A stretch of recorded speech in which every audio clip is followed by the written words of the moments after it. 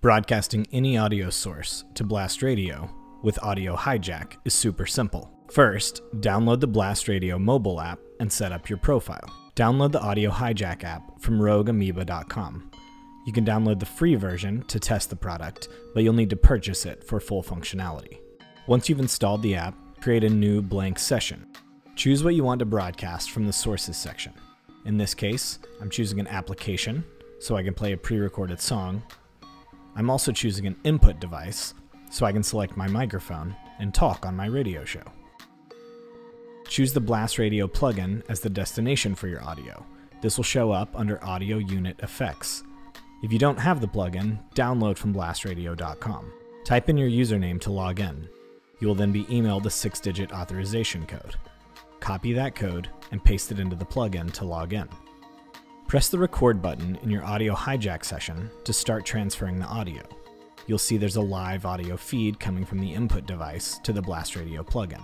Click Start Live Broadcast to broadcast that audio to Blast Radio. At this point, you could also start any other audio sources you plan to broadcast. The audio feed will be uploaded to the cloud and delivered to the listener in the highest possible quality. Hey, you're listening to my show on Blast Radio. In the app, the broadcast icon will turn red, and you'll see a red circle around your profile image. Your followers will receive a push notification that says you're on air. They can tap to open the app and tune into your broadcast. Listeners will see a prominent tip button. They choose the amount, then confirm by doing an in-app purchase. This operates the same on both iOS or Android devices. You will receive a notification that says how much you were tipped and by who. You can see your listener count, as well as tips raised, directly in the plugin. You'll also see listener count and tips raised in the broadcaster drawer in the mobile app. To end your broadcast, press Stop Broadcast. Your broadcast will be available to listeners for 24 hours before it expires. You can always access past broadcasts by visiting your profile. Swipe left on any broadcast to unpublish, delete, or download to have the lossless WAV file emailed to you.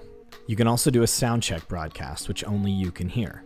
The broadcast icon and the circle around your profile image will turn yellow instead of red. Soundcheck turns off automatically after one broadcast. Log out if you're using someone else's setup, or if someone else would like to log in using your computer.